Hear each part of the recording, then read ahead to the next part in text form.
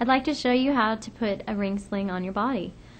The first thing you want to do is make sure that the fabric is evenly spread throughout the rings and not bunched up or twisted. Hold it in the hand opposite the shoulder where you want it to end up, and just put it over your head with the rings in front. You want the rings to end up in corsage position in the hollow underneath your shoulder. That's the most comfortable spot. If the rings are too far up, they're on your shoulder. If they're too far down, that tends to slide down your arm, and it also creates a smaller pouch for the baby to go in. So you really want the rings in this position. You don't want it down your arm, and you don't want it up on your neck either. That can hurt your neck. So I pull these folds out here too. And before I put the baby in, I make sure that the body of the pouch part is at or above my waist, right around my navel approximately.